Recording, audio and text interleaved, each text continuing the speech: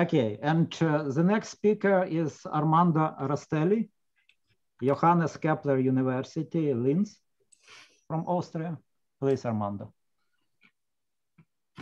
Hi, thank you very much for the kind introduction, and thanks for giving me the opportunity to present our work here. And let me express my admiration for putting together this workshop in such a difficult moment. And with this, I'm happy to start my presentation. So I want to discuss a bit our activities on semiconductor nanostructures for quantum science and technology. Just to tell a couple of words where we are. So we are in Linz. Linz is here. In Austria, it's a small town between Vienna and Innsbruck, and our activities on quantum science and technology are more recent compared to this, so to say, the capitals of quantum science and technology in Austria. And we are networking with our colleagues and to enter this game. So we have a nice campus where we have our institutes. It's at the edge of the city. We have 4 faculties, and physics is within one of the faculties of technical sciences and technical and natural sciences. So what we are doing is fabrication of nanostructures, or semiconductor nanostructures. We have fabrication facilities like molecular beam epitaxy as shown here. Then we characterize the structures with standard methods like atomic force microscopy, photoluminescence, and we go on with a modeling of quantum devices based on these nanostructures. And we have a nuclear room where we can process these devices, and then once we have the devices, we can go on with quantum optics experiments. And recently we set up a small demonstrator to have a quantum key distribution based on entangled photons generated by semiconductor nanostructures. Let me show you shortly the group. So this is my work group. It's pretty international. We have collaborations especially in Europe with many countries, and I hope there will be the possibility of having collaborations also with Ukraine. There is already some scientists here, Eugene, who is also in the audience.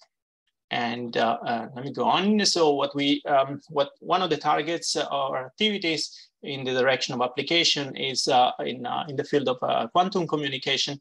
And I guess probably the most impressive demonstrations recently on quantum communication are those based on the mission satellite put in space by China a few years ago, where this satellite has been used to establish secure keys for one-time pad quantum communication.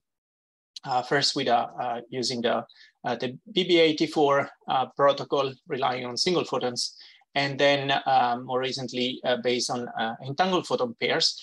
We have seen a couple of talks also on the generation of entangled photon pairs using spontaneous parametric down conversion sources. And this experiment from 2 years ago showed essentially the establishment of a secure key between 2 ground stations. And compared to single photon approaches, the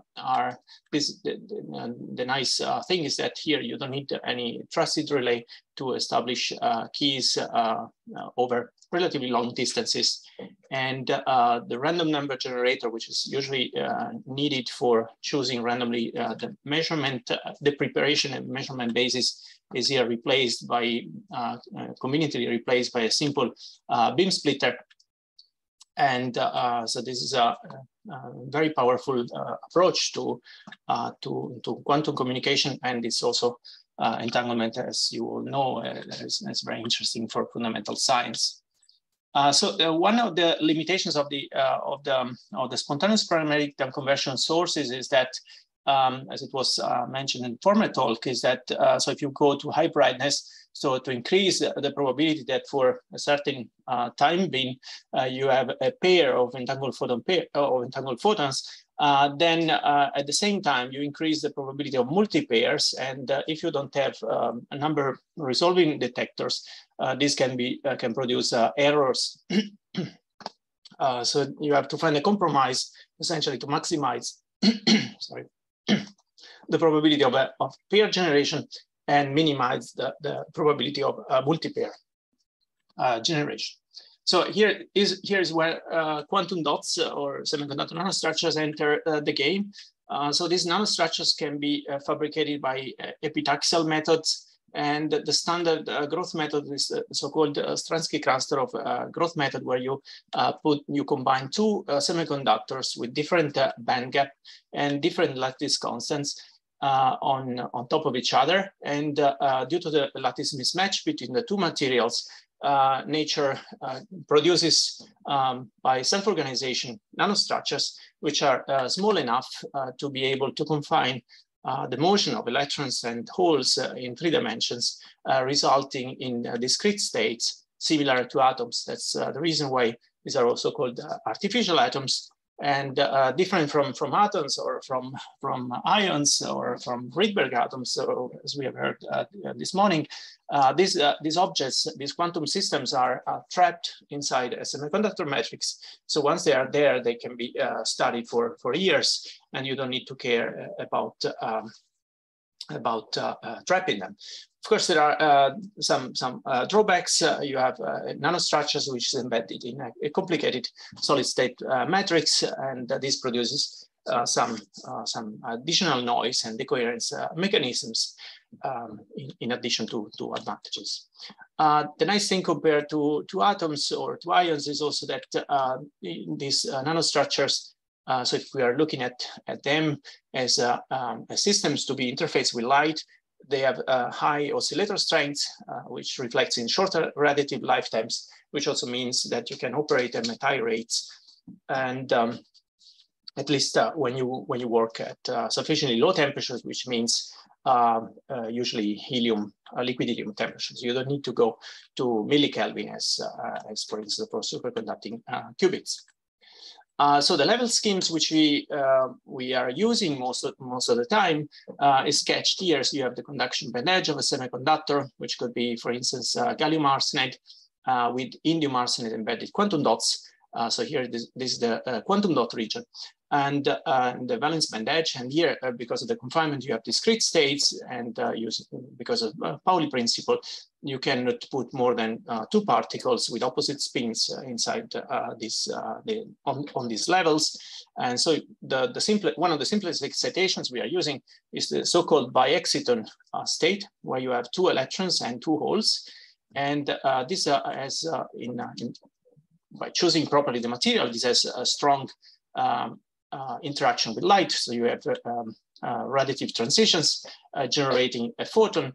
And then when the second exciton recombines, then you get a second photon. And now the nice thing is that if some conditions are fulfilled, so the optical selection rules for these transitions lead to a state which is maximally entangled in the polarization degree of freedom. So what you would like to have is that this intermediate state, which is a so-called bright exciton, is degenerate, which is usually not the case, as I will show you in a moment. So there are a few bugs. So I'll show you back again the AFM image. You see here, these quantum dots are randomly arranged on the substrate because we are using self-assembly, and they have also some fluctuation in size. And what you see here is that the consequence of this randomness is that the emission energy of different quantum dots in the same sample is spread over a certain range. In addition, you have a spread not only on the exciton recombination line, but also on the biexciton. You see that sometimes you have the biexciton on the high energy side, sometimes on the low energy side. So it's quite a messy system. In addition, if you look at the spectra at higher resolution and using polarization resolved measurements, what you see is that this line, this excitonic line, which should be a single line, is actually consisting of 2 lines which are perpendicularly polarized with respect to each other. And this broken degeneracy is a consequence of a broken symmetry. So these quantum dots are not perfectly symmetric because of alloy processes, for instance, occurring during the growth, or piezoelectricity, which is present in these non-centrosymmetric semiconductors, and morphological asymmetries. So you have this broken symmetry, and this broken symmetry introduces a wedge path information, which then destroys or deteriorates entanglement. So these are several challenges, and we have been working over the years to solve one after the other these problems. I want to show you how we can address them. So the first thing we did a few years ago was to introduce to switch material systems. So this material system, which I discussed up to now, consists of indium arsenide and gallium arsenide materials where we use lattice mismatch to create quantum dots. So the lattice mismatch is an issue because it produces strain and alloy disorder and things like this. So we try to switch to the standard heterostructure, which has almost no lattice mismatch, which is the combination of gallium arsenide and aluminium gallium arsenide. This is the same heterostructure which has been used for demonstrating the first laser, for instance. The problem is that here you don't have lattice mismatch. This means that you cannot use the Stransky-Kranstanov growth mode to obtain nanostructures. Luckily, there are other ways to do it. The method we are currently using is the so-called aluminum droplet etching method. So essentially, we put aluminum droplets on top of an aluminum gallium arsenide surface by evaporating aluminum in absence of arsenic. And then because of the arsenic gradient at this interface, then arsenic diffuses into these droplets. Then the droplet sinks, so the liquid material sinks into the substrate and produces a nanohole by partly recrystallizing at the edges. So what you see is this kind of structures. So a tiny hole with a diameter of about 40, 50 nanometers surrounded by a tiny ring.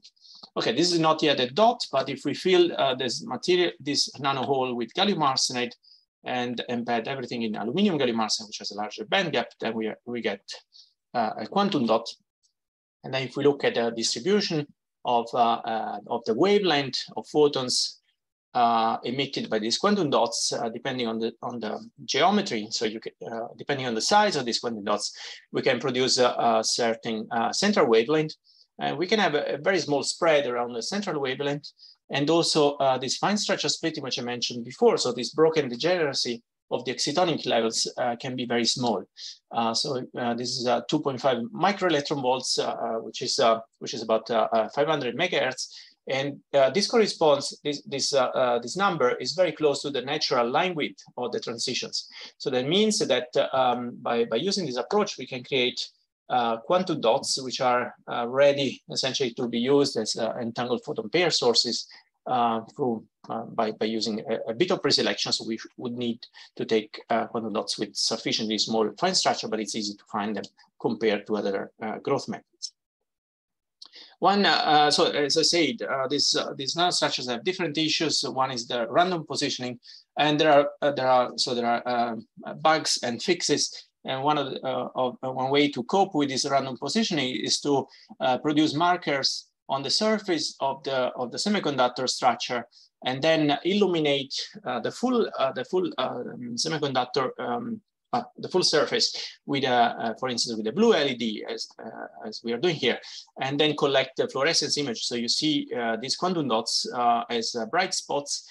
And even if you are using far-field optics, by fitting the centers of these peaks and measuring their position with respect to these markers, we can get positioning accuracy down to about 10, 20 nanometers. And then once we know the coordinates of a quantum dot and we look at the spectrum, so we say, okay, we like this quantum dot, we can build up a device around preselected quantum dots. At this stage, what we are doing is that we are collaborating with the informatics department and having students expert in artificial intelligence or in the development of algorithms capable of making decisions of which dots are nice for future or for further processing. So this biexciton. Now, if we go to the optics lab and we want to excite this biexciton, the way we can address this biexciton is to use a two-photon excitation process. So we tune a laser to an energy which is half of that of the biexciton. We create this biexciton and then we let it decay to the exciton and then to the ground state to generate the two photons. So the typical spectrum looks like this. So you have two lines, one corresponding to the biexciton, to exciton photon, and the exciton to the ground state. And what you see here is a function of pumping power. What you see are oscillations, and these are Rabi oscillations because this preparation process is coherent. And the preparation fidelity is about 90%. So 90% of the times we pulse our system with typically picosecond pulses, and we get the system initialized in the biexciton photon. If we look at the spontaneous decay dynamics, we find times of the order of 120 picoseconds for the biexciton and about 200 picoseconds for the exciton, which means that if we prepare the system in the biexciton state, the full time needed for the system to relax down to the ground state is of the order of 300, 400 picoseconds, which means that then on average, so after this 400 picoseconds, we can initialize again the system and getting another pair of photons. This means that we can have gigahertz operation is possible relying on this fast decay cascade. A question is, what I mentioned is the main interest in working on these quantum systems compared to nonlinear crystals is the fact that they are quantum emitters. So if you engineer your pulse to be shorter, so significantly shorter than the duration of the cascade, you have just one photon or one photon pair per pulse. And to quantify this, we use the Humphrey-Brown and Twist experiment. And you can, so this is a histogram of correlation events between detection events at these two detectors. And you see here the absence or almost absence of events at zero delay tells you that we have a single photon emitter or a single pair emitter, and this G20, which quantifies or which is related to the probability of having more than one photon per pulse, is of the order of 7 times 10 to the minus 5, which is practically as good as for real atoms. So these are quantum emitters, in spite of the fact that they are embedded in a semiconductor in a solid state matrix, they are as good as real single ions or single atoms as single photon emitters. This is a good news. There are some bugs, as I said. For instance, it can happen that one of these structures captures an electron or a hole, and then the presence of this charge then hinders the excitation to the biexciton state. But this problem can be cured by embedding the quantum dots in diode structures. So with a diode, with a PIN diode, which is the same kind of structure you have in a light emitting diode, you can tune deterministically the occupation state of a quantum dot and to make sure that it's charge neutral most of the times. So, and then if you tune the voltage proper values, you can make sure that the quantum dot is in the neutral state and can be initialized through a laser here to the biexciton stage, which then decays to the exciton state. Maybe I think I'm running out of time already. Just let me tell you about the performance in terms of entanglement. And what we use is, as I said, is biexciton-exciton cascade to make sure that this fine structure is completely erased. And also in principle to be able to have more than one quantum dot emitting at the same wavelength, we have developed as a stress engineering platform where we can engineer the in-plane stress of in the quantum dot. And this is sufficient essentially to engineer independently, so to bring this splitting to zero, and at the same time to tune the energy, emission energy of a quantum dot, which is important at some point if you want to scale up the hardware. You don't want to have different colors for the different systems. So this is achieved by having a piezoelectric actuator, which is microprocessed, and we can apply different voltages to these fingers. And on top, you see here, this gray stuff here is a semiconductor membrane with quantum dots, and we can stretch essentially the quantum dots in different directions. And this allows us to make sure that the symmetry is respected, so to have optimal entanglement generation, and then at the same time to control the color.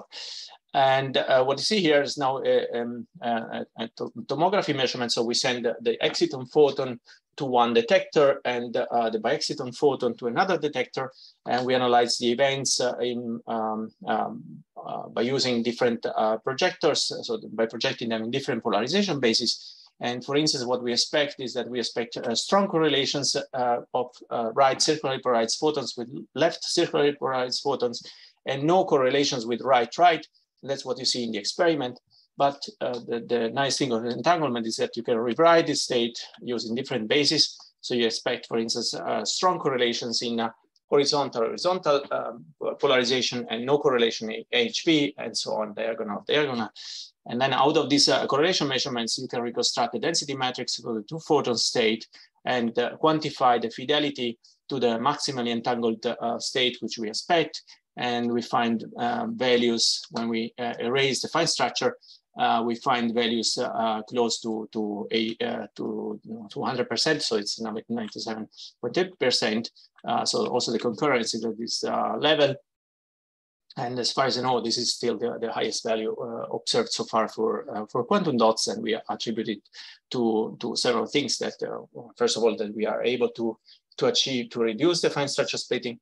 And perhaps, most probably, we have also some aspects which depend on the material we have chosen, so of gallium arsenide rather than indium arsenide.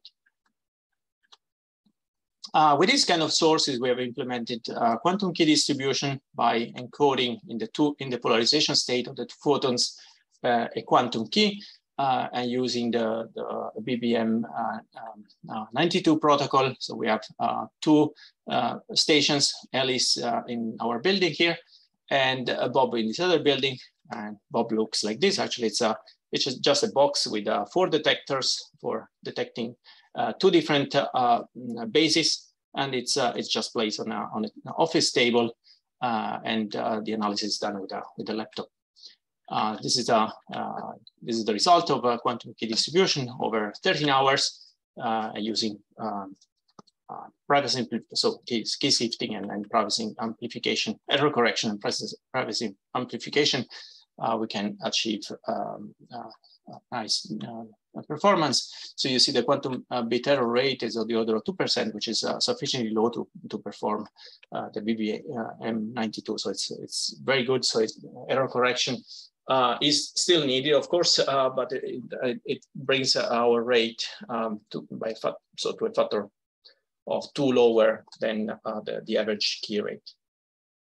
One thing you notice here is that the bit rate which we have achieved up to now is of the order of 80 bits per second. It's very slow, but this is actually a technical limitation. It's just due to the fact that we are working with non-optimal sources, so we have to take out light out of the quantum dot structure in an efficient way.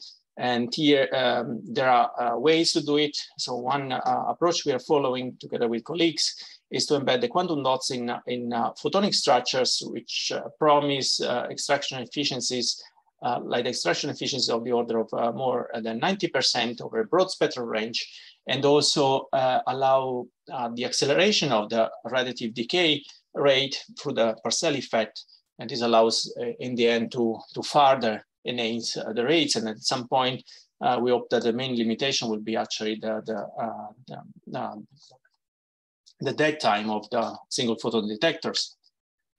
And just to conclude, I want to mention that these quantum dots are not only nice sources of photons of light, but they can be used also as storage systems for spins.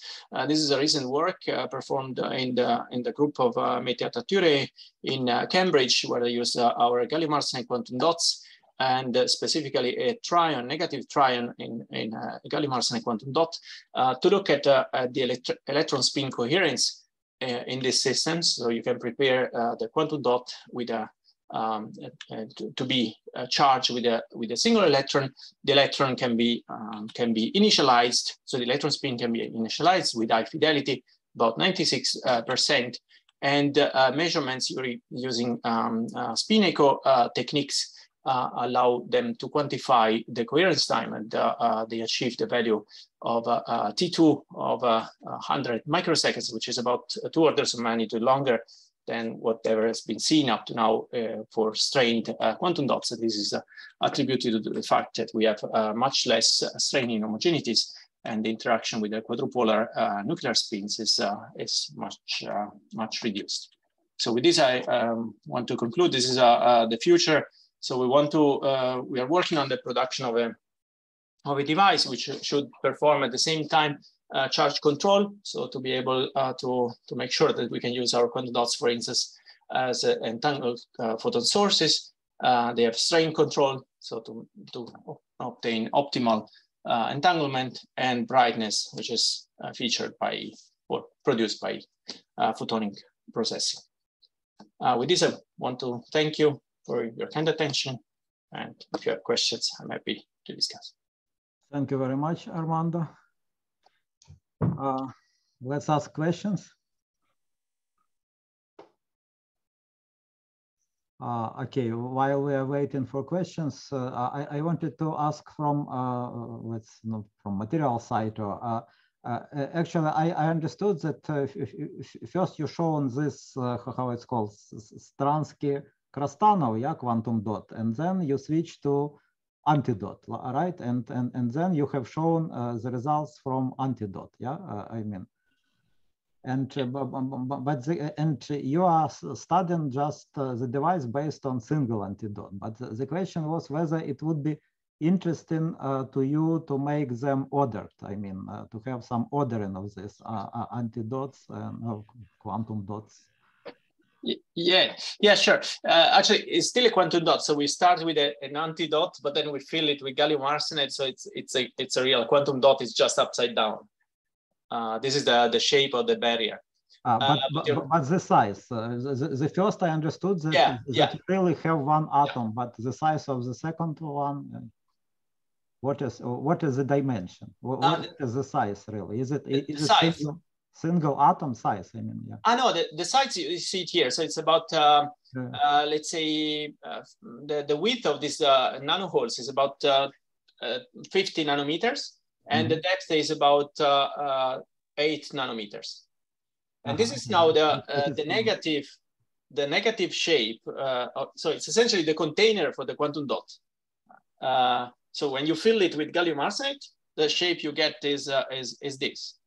And that's the shape of the dot of the quantum dot is the same as the shape of this hole. Does it matter the shape or only the size? Oh, yes. So the size mostly determines. So the depth, which is the shortest dimension, mostly determines the emission wavelength.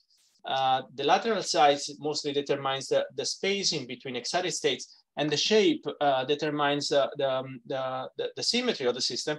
So especially if we want to use them as sources of entangled photons, we need to have a symmetric, highly symmetric shape.